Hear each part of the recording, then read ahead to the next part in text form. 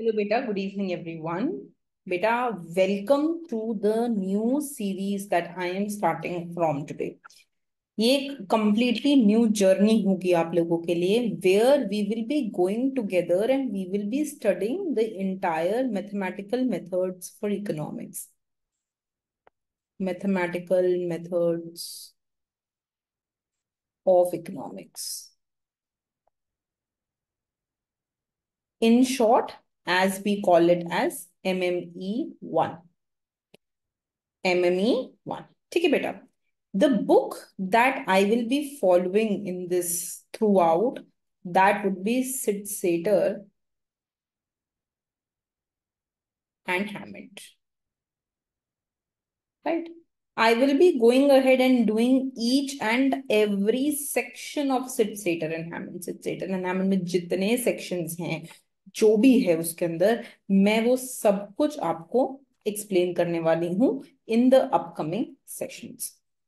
In these sections, I will be clearly mentioning. Video के आगे मैं आपको बताऊंगी कि मैं किस सेक्शन को रेफर कर रही हूँ. और फॉर मोर अंडरस्टैंडिंग, ये जो हमारी बुक रहेगी mathematical methods of economics सिडसेटर and Hammond की, I will also be posting that on our app. हाँ, तो ये जो हमारी बुक है, you can go head and you can get access to this book सिडसेटर and Hammond MME on the Artha point app. At the same time बेटा, what ever notes I have written, जो भी notes इसमें use हो रहे हैं, those notes will also be available for your usage on the Artha Point application. So all of you go ahead and just download this app and stay with me throughout the year as I go ahead and I try to complete this book with you. ठीक है बेटा? ठीक है बेटा. So today I am going to just start with this. And आज का जो हमारा टॉपिक रहेगा, that would be section 1.2 of Sydsaeter and Hammond.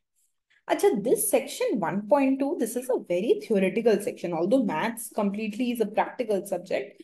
Just that ये वाला जो section है, ये जो हमारा first section है, it is very very theoretical in nature. तो this basically goes ahead and says कि maths पढ़नी क्यों है? Why we have to study maths? Right? क्यों हम mathematical methods of economics के पीछे पड़े हुए हैं? Why are we really interested in studying maths? That is what this section is about. ठीक है?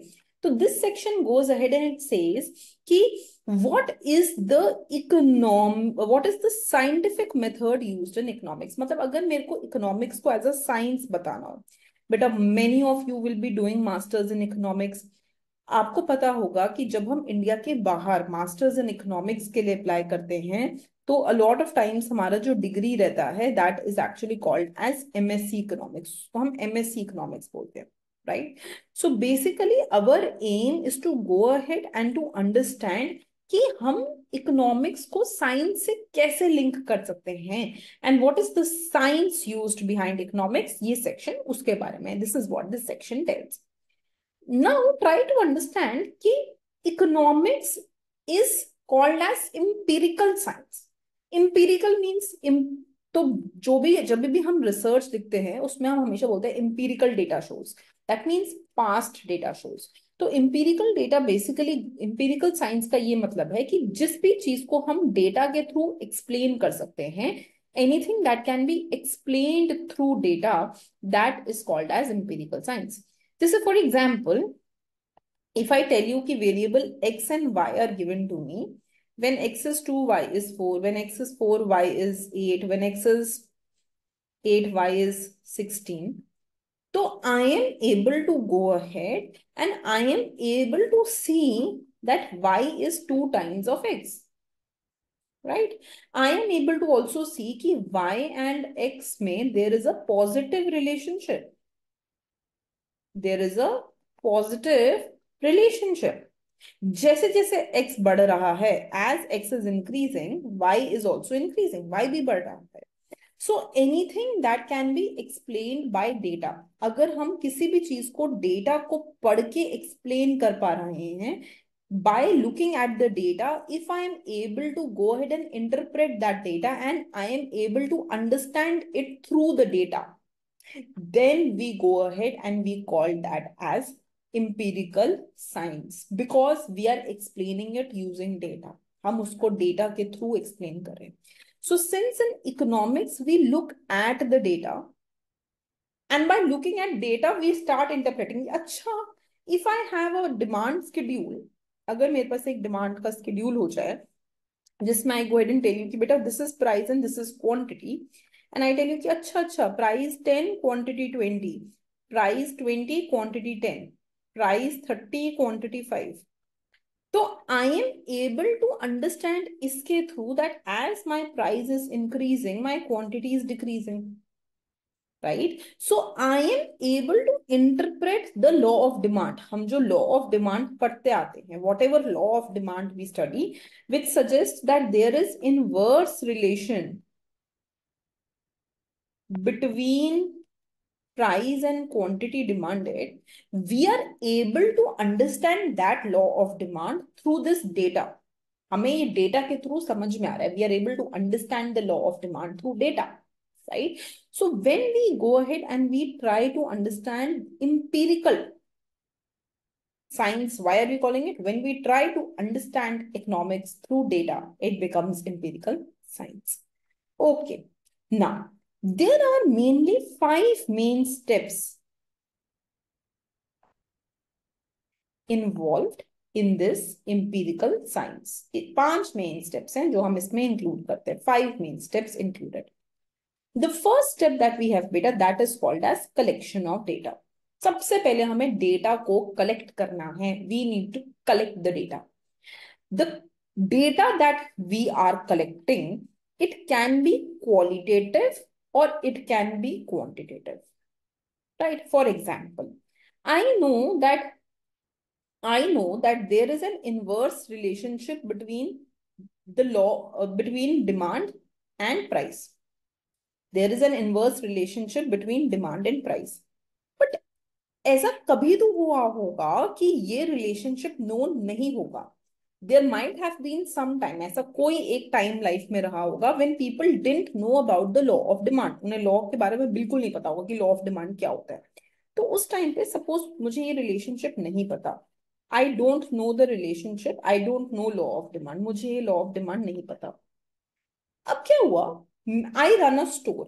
उस स्टोर में मेरे पास एक प्रोडक्ट है एंड आई स्टार्टेड सीइंग कि as I increase the price of my product, जैसे जैसे मैं अपने प्रोडक्ट का प्राइस बढ़ा रही हूँ, the quantity is continuously decreasing. मेरे प्रोडक्ट की क्वांटिटी गिरती जा रही है. As I am increasing the price of my product, the quantity demanded is continuously decreasing. Right? तो this is giving me a hint कि अच्छा, as price increases, quantity demanded decreases. And how do I know about it? By collecting quantitative data. Right? So the first step is the collection of the data.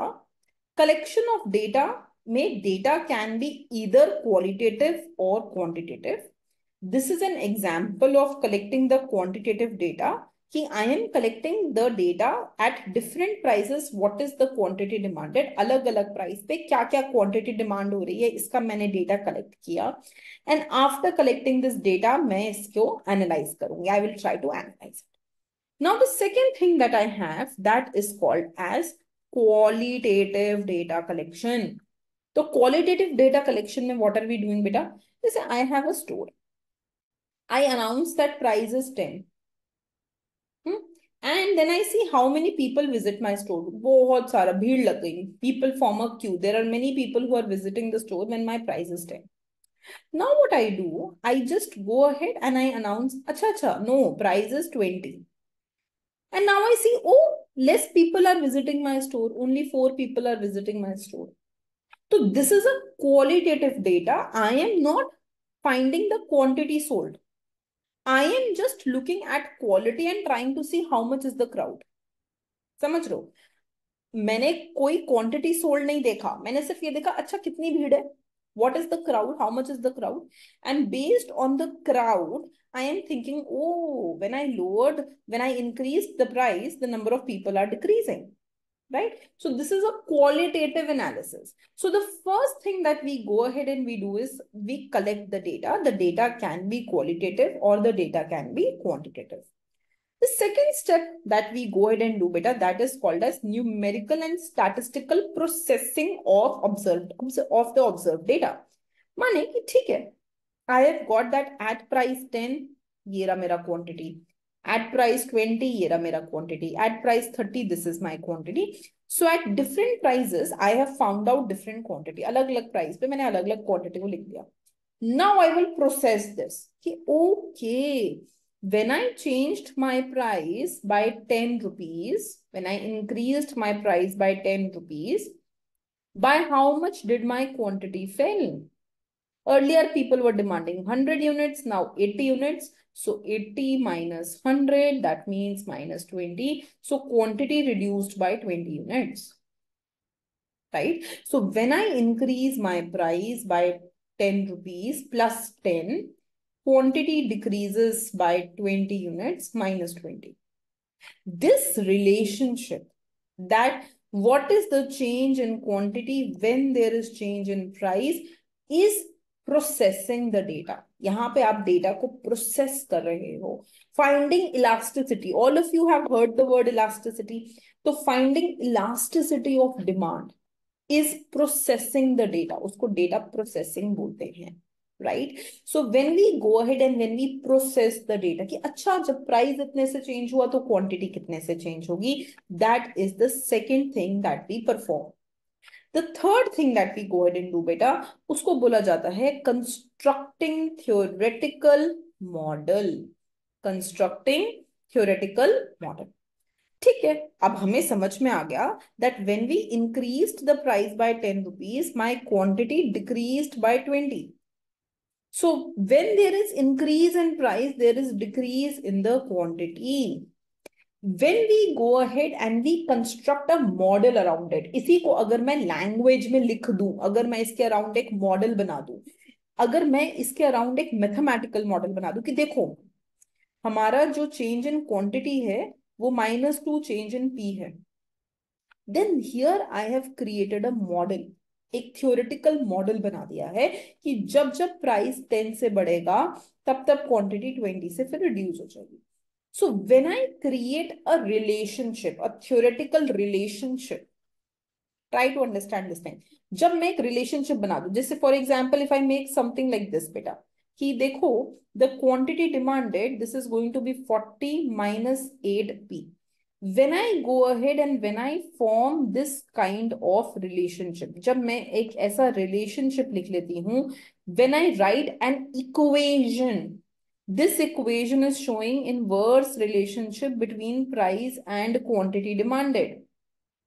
Then this is basically going ahead and creating a model. This is telling me, one, that there is inverse relationship, माने law of demand. And secondly based on जो भी data points मुझे दिए हुए थे, based on the data points I have, based on the price quantity combination I have, यहां पर मैंने एक इक्वेशन लिख दिया है. I have gone ahead and I have written an equation out of it. ठीक है, so this is called as constructing the model. ठीक है, this fourth step is using theory to make prediction. अब ये model तो मेरे पास आ गया, I have got this model. अब अगर फ्यूचर में suppose after getting this model कोई आपसे पूछता है कि अच्छा ठीक है, in 2025 I am going to keep the price at 10 rupees. Can you tell me how many quantity I will be able to sell? मैं कितना सेल कर पाऊंगा? तो it will be 100 minus 4 into 10, that means 100 minus 40, that means 60. Right? So basically what this is doing now, this is using theory to derive prediction. You are predicting the future. आप future को बता रहे हो कि देखो जब price 10 होगा तो आपका जो क्वांटिटी रहेगा that would be 60. So when you use the equation, जो भी आपने equation ये derive की है, to go ahead and predict the future, that is step number 4. Now, whenever you will be doing this prediction, जब भी आप ये prediction करोगे, there will be some error.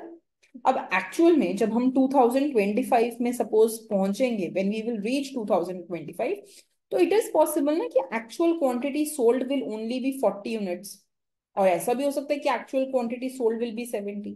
तो जो हमने प्रिडिक्शन की थी based on our model, what ever prediction we had made, it is possible that you can sell less और मोर देन दैट। आप उससे ज्यादा भी बेच सकते हो और उससे कम भी बेच सकते हो। Are you understanding this?